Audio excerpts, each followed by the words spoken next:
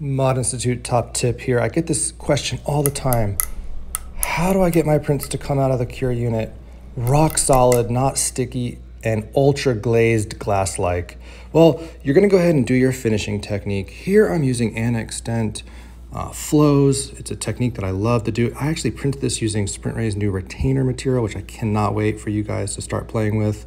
And then here on the teeth, I'm using a candy coat all over the whole entire prosthetic and then interdiffusing my colors.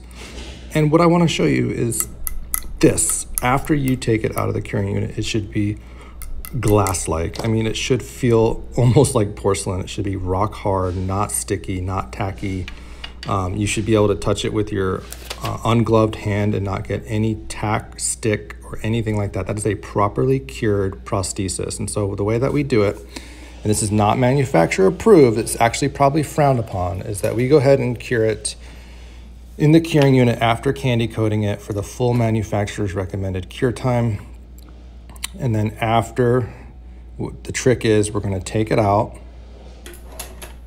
and we are going to submerge it in a clear bowl of glycerin, vegetable glycerin, all the way down and cure it for a full cycle again. And then once we go ahead and do that, we're going to take it out, wash it with some soapy water, and have the most beautiful thing that you've ever seen ready to go for the patient.